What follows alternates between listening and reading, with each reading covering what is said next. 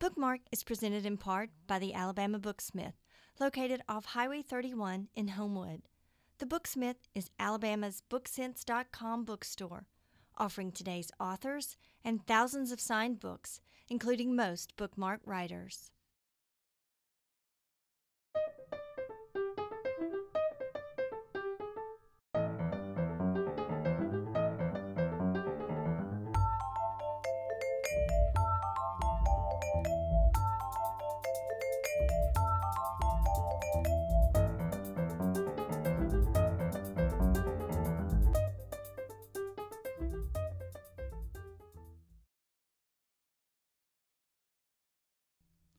Winston Groom, known worldwide as the creator of Forrest Gump, is also highly respected for his serious works of history, many of which chronicle America's wars from 1812 to Vietnam. I spoke with Winston Groom at Over the Transom in Fairhope, Alabama. Well, Winston, it's good to see you again. It's good to be back. This is not Saturday Night Live, but I've been counting, and you are the guest with the most appearances. Well, I think this may be the fourth. It must mean something, but I don't know what. Well, it means you read a lot of books fast, and they're good. People want to hear about them. Good. I think this is the fourth time that we've sat and talked. You have moved. Now it looks, you can tell me this is not permanent, but it looks semi-permanent that you've moved from writing novels to a series now of histories.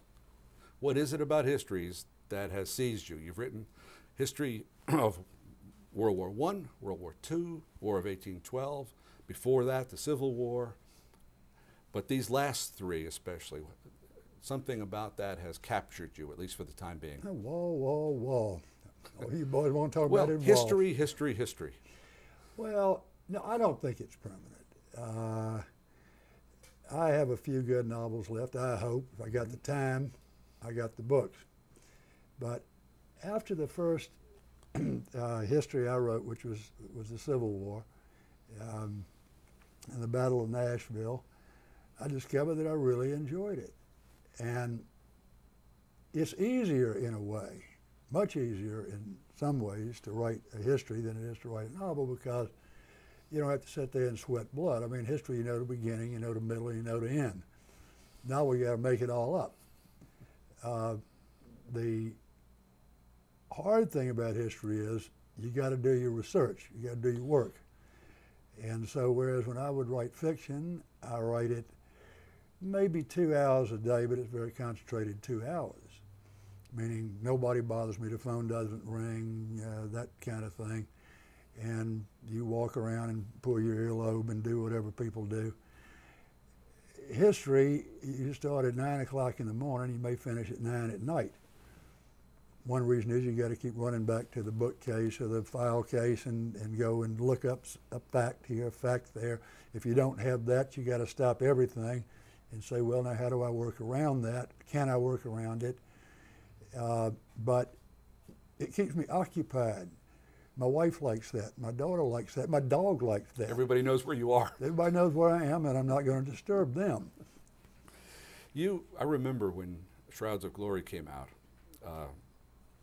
in a little piece of material, whether it was a preface or an afterword, I don't remember, but you mentioned that you had taken into your house a complete set of what the Confederate well, it's called the OR, the official records, which is the official records of the Union Confederate armies, which is enormous volume, labor of love, actually. I think it's 128 volumes plus appendices and so forth, and each one's about that thick, and there some, but this was a 1906 version that Gloria Jones lent me. She was the widow of James Jones, and Jim, who wrote From Here to Eternity and a lot of military novels, that loved the Civil War. He had bought this thing, and only libraries have them. I mean, most libraries really don't have them because they take up an entire room.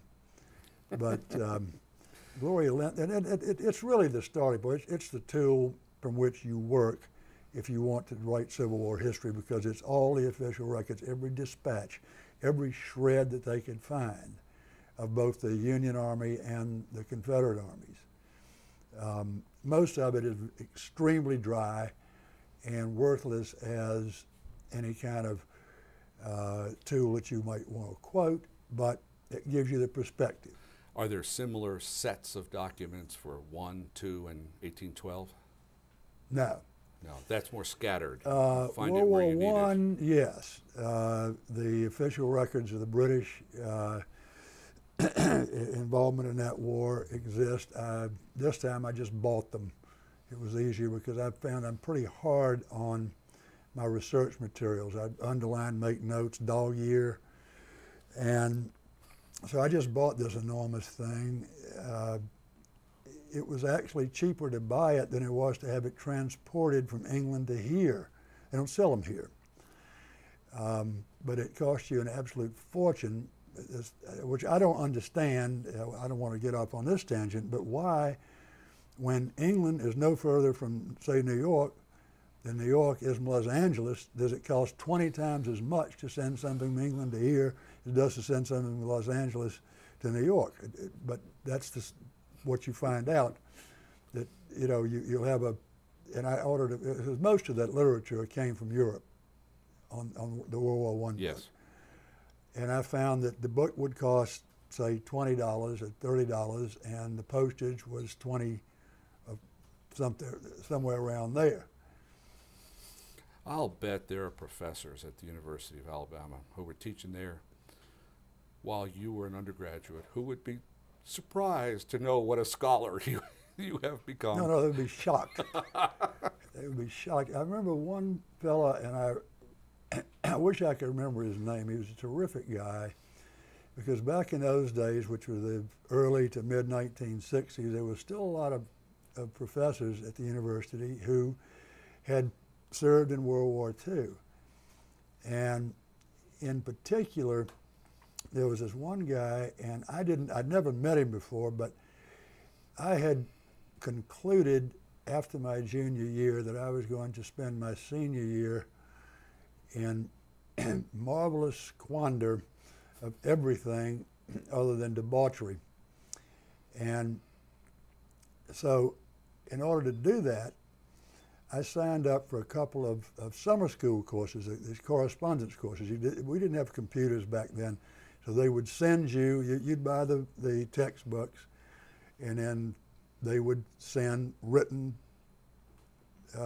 questions, and the lectures were written. And obviously they said, well, use whatever text you want to use, but they were all essay questions. And having thought that this was going to be an easy course, it turned out that United States naval history was probably the hardest course I ever took in my entire life, anywhere at any time. We had two people doing that. One was John Pancake, who may have been your teacher, and another was a man named Summersell, who was also taught I in knew that Dr. field. Summersell. I think it was Pancake. May have been the other one. Hemingway said that war was the greatest subject for a novelist because it intensified everything and sped everything up, just made everything more, relationships moved faster, emotions, Well, yeah, and it's like a Western. I mean, if you run out of the love story, then you could have to shoot 'em up, Mm-hmm. and you go back and forth. I was just watching, what the heck was I watching the other night? A double feature. She Wore a Yellow Ribbon and Fort Apache. Yes. They both have great love stories in them, very amusing love stories that John Ford could cobble together like no other director could cobble together. But then, you always had the Indians. Right. And when the love story starts going a little bit, well, that's a little hokey, Right. bring on the Indians. When I laughed to myself reading the last couple of your books, because early in both the last two, I could almost feel you attempting to restrain yourself, but finally giving in on the subject of unpreparedness. We were unprepared when World War II broke out. We were unprepared when World War I broke out. We were unprepared when the War of 1812 broke out. This is a chance. You really do. But we won each time. Well, we've been unprepared for every war. We were unprepared in the Civil War. I mean, who the heck was prepared for all that? Well, no one could have Nobody been. ever believed it was going to come to that. We were unprepared for the Revolutionary War. I can't think of a single war where anybody's been really prepared, including, well, the first Gulf War, I think we were prepared for that. Right. The second one we were prepared for. The first part, part two, we were not prepared for. But that's the nature of war. If you could sit down on a piece of paper and quantify it and qualify it and say, well, all we have to do is get these people here and do that, and that's a solution to the problem, we wouldn't have any problem with any war, but that is not the way it works. I calculate that you have left to right the Revolutionary War, the Korean War, and the Spanish-American War. Well, that's interesting. I think the Revolutionary War has been well covered by Mr. McCullough and various people like that, and the Korean War was something that had also been well covered by people who were there. The Spanish-American War interested me. I did a play which remains in what I call my trunk, which is things that I know will never be published unless I really fish them out and go at it again. But I had a character in this play. It takes place in a veterans hospital down in Biloxi, Mississippi, where there are all these veterans from all the wars. And it turned out in my story that there was a character there left over from the Spanish-American War who had been there in this veterans hospital. He was 90 years old at that point in history, and he had been there for about 25 or 30 years. And what they never realized was he indeed was a veteran of the Spanish-American War, but he'd been fighting on the wrong side. Oh, he was a Spaniard. Oh, all right. But we take care of enemy, That's right. enemy We take care of casualties as well.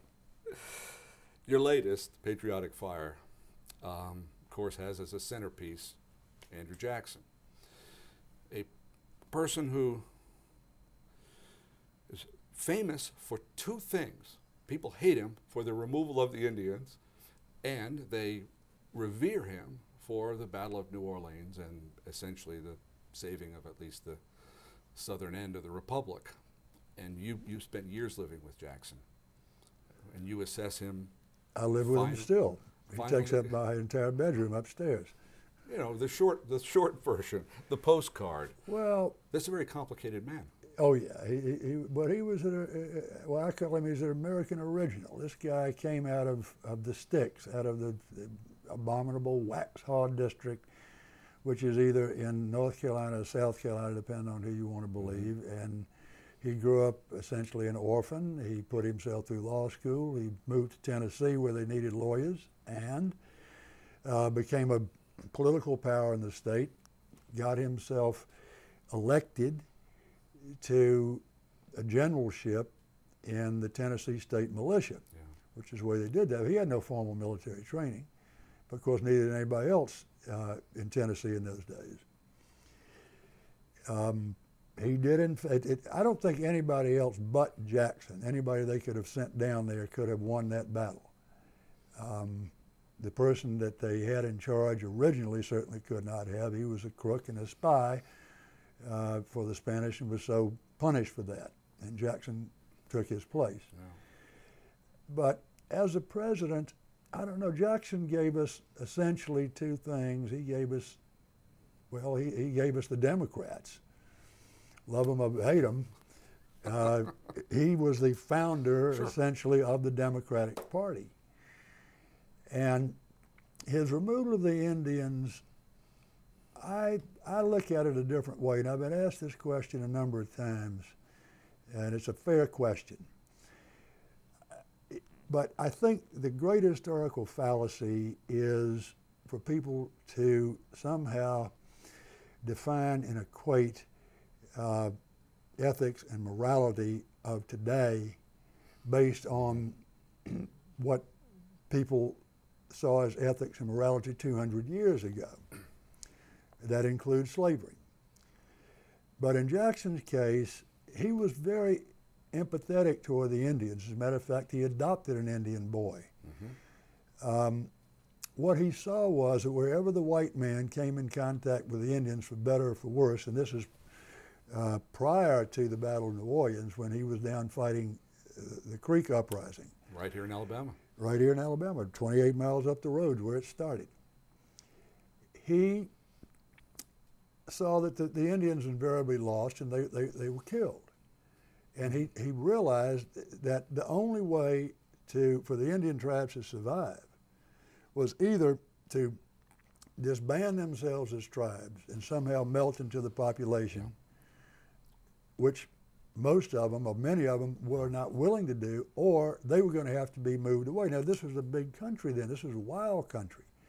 So you could move the Indians from one part of Alabama to the other part of Alabama, and it'd be 10 or 15 years before the white man would start coming in there. So Jackson did, in fact, move the Creeks way up to North Alabama and over into Mississippi. By the time that he became president, now that was, 18 years later, there was a huge westward expansion. And Jackson saw that the Indians were losing the fight. They were going to be erased as a tribal people.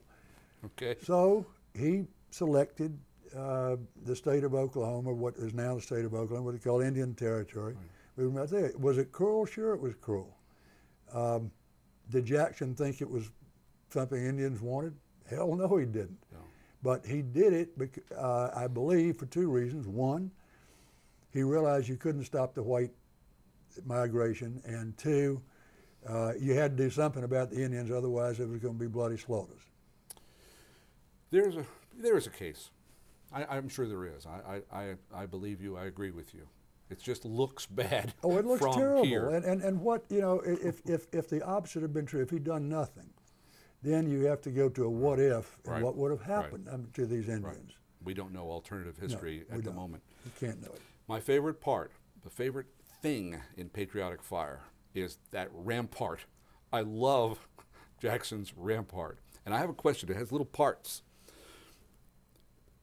Why do generals think that running across an open field at a defended position in an infantry charge is a good idea? Why did the British agree to fight the Battle of New Orleans essentially on Jackson's terms by running directly at the place that he had fortified? Why didn't they bring their ladder? That was the damnedest 3 or 4 days there, especially. The tactics of the thing. I mean, he's set up here. They could have gone around him to the west, even if they couldn't go around him through the swamp to the well, north. they really no. It would have been very hard to go around him because you had the Mississippi River to the west, and you had a swamp to the east, and in the swamp were a bunch of friendly Choctaw Indians who made good tomahawk work. The swamp was a mess.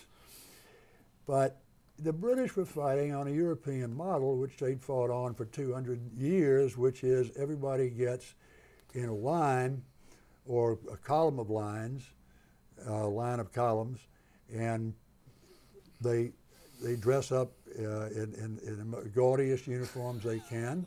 They have bugles blowing and drums beating. And it's essentially like the old, what you see in these films of guerrillas, where the gorilla goes out in the jungle and the big gorilla beats his chest, and sooner or later he's either going to scare off the other gorilla, which is what he hopes to do, or they'll fight and then the other gorilla still runs off.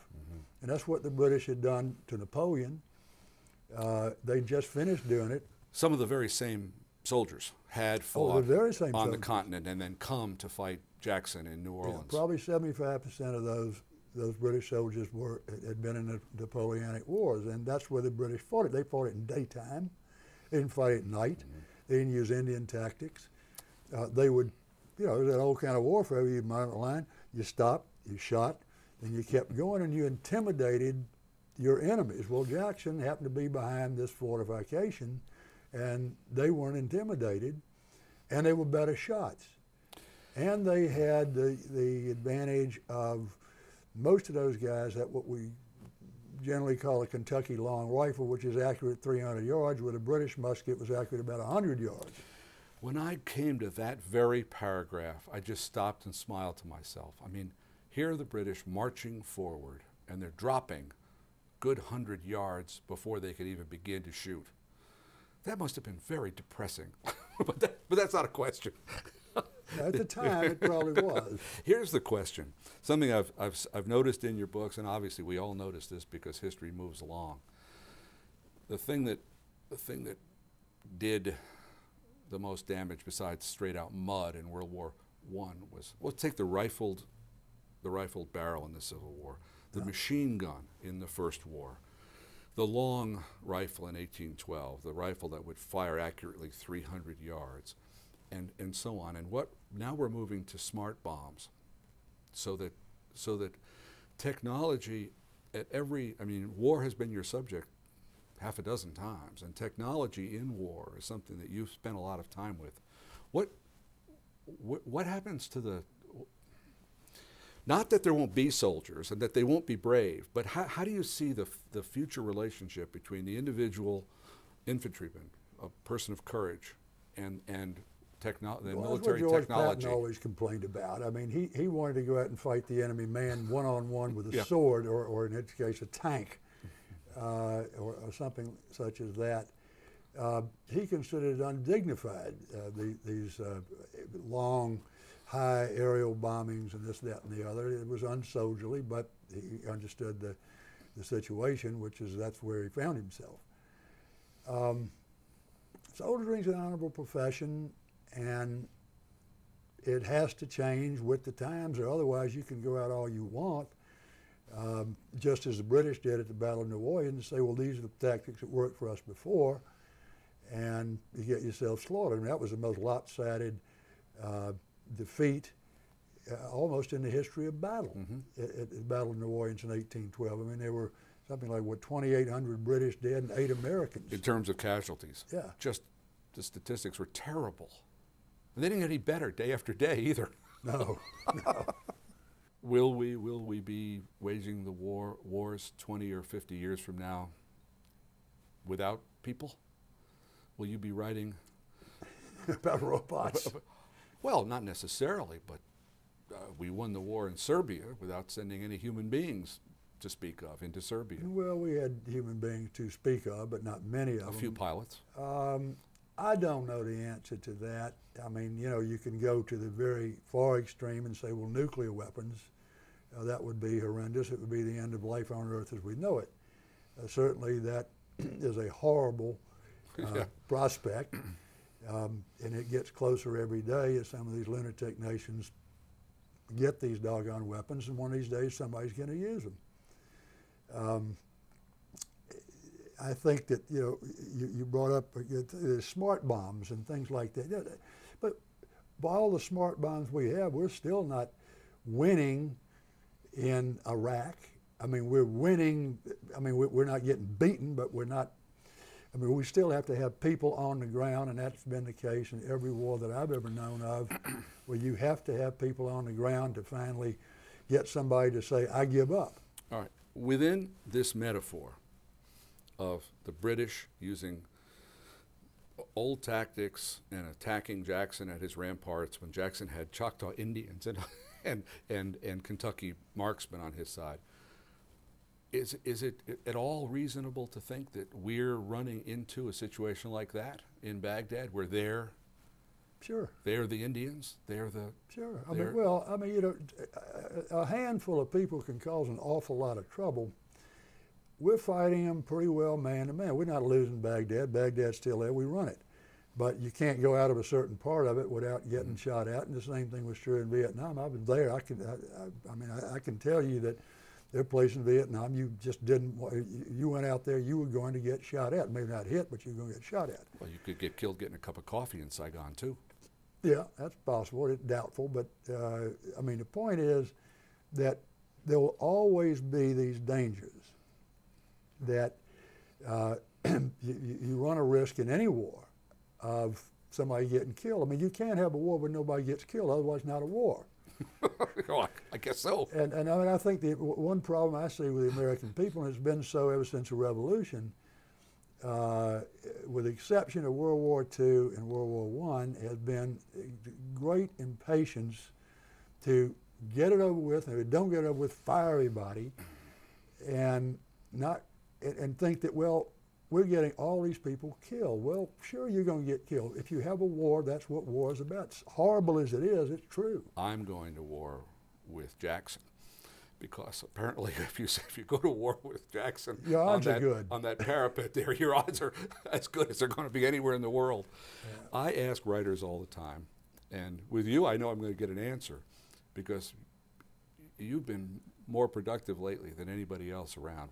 What's next after Patriotic Fire? I'll bet it's half done or more.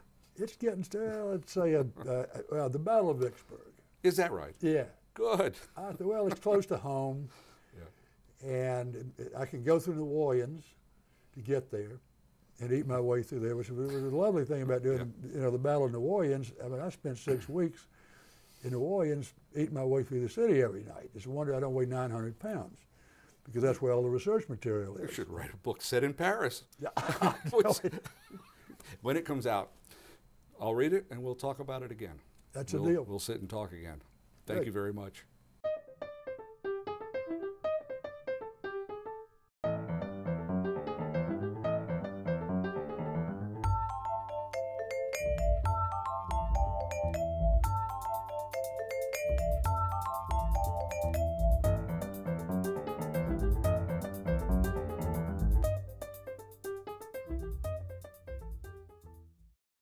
To order a copy